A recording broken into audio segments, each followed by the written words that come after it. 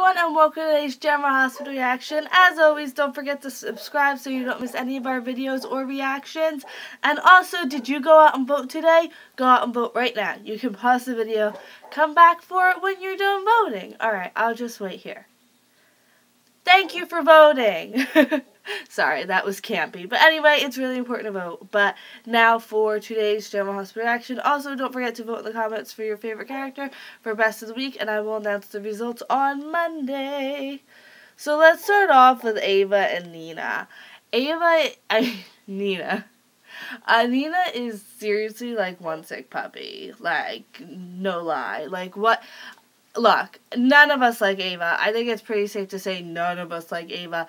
But at least I am not finding any joy in watching her go through this. Like, seriously, it is just, oh, so messed up and evil.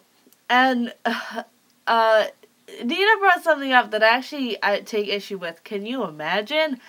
With the whole women in the olden days didn't have drugs, so you don't need them. Like, I can guarantee you if they had the option for drugs, they would consider them. You know?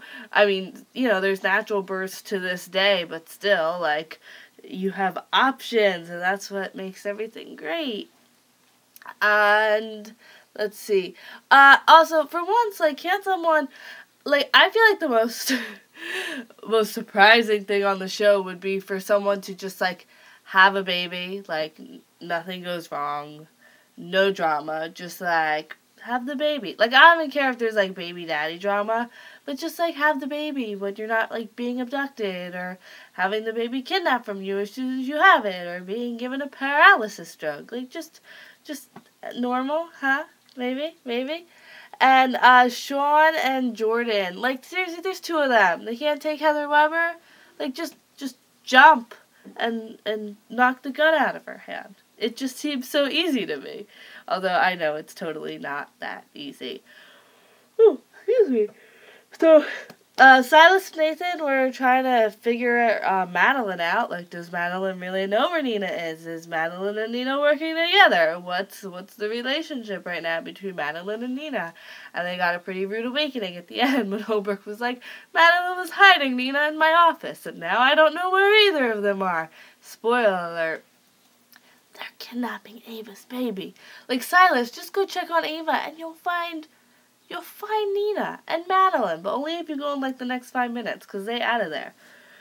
Whew. Speaking of being out of there, hashtag save Max. Please don't let Max die at the hands of Heather Weber. That would be, like, such a shame. I don't think Max is going to die. But anyway, if you can't already tell through my severe skimming of the rest of the episode, I want to talk about the wedding. Oh my goodness, the wedding.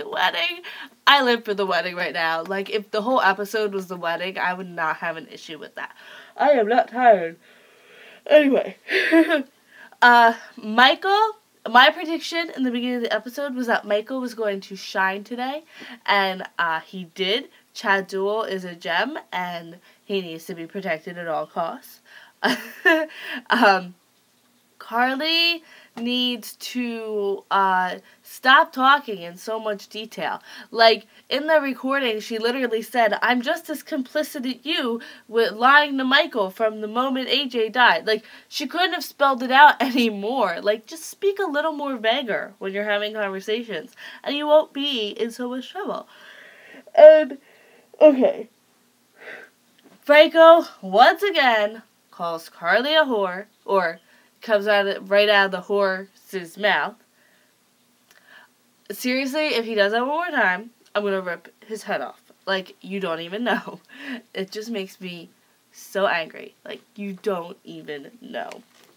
Michael is starting to call Sonny Sonny and not Dad. He made, like, pretty much a point of that towards the middle of the episode.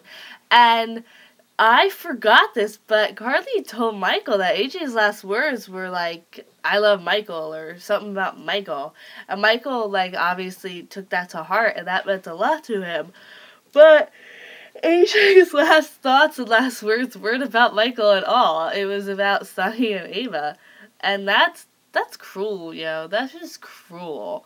And Michael is totally not having the whole, I lied to spare you more pain argument. Like, did you see his face? His face spoke all the words that he didn't even need to say. Like, the whole episode could have just been Michael making that face, and I would have understood every little bit of it.